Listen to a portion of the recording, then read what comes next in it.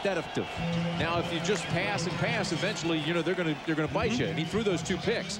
But right now, as soon as he started getting on that streak with 9 straight, the running game got a little bit better, and all of a sudden, Washington's on the board, and 17-12 is a ball game. When we thought at one point Oregon was going to start to run away with it. Both teams with 2 losses in the conference. Torrey Butler comes up quickly to handle his kickoff, and then it's drilled at the 35. Oh, what a hit.